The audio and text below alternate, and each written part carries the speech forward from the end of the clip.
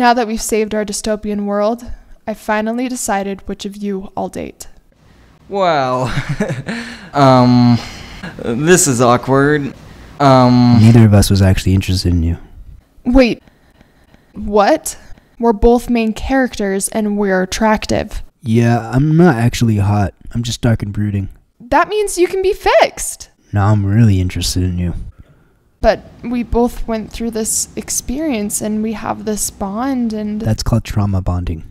That's the best kind of bonding, right? What's the point of making the world a better place if I don't get a hot guy as a reward for my selfless actions? Well, you obviously didn't choose me, so I'm not even sure why you called me here. Wait, since he's pretending to not be interested, do you want to be my backup and complete my arc? Oh, I'm gay.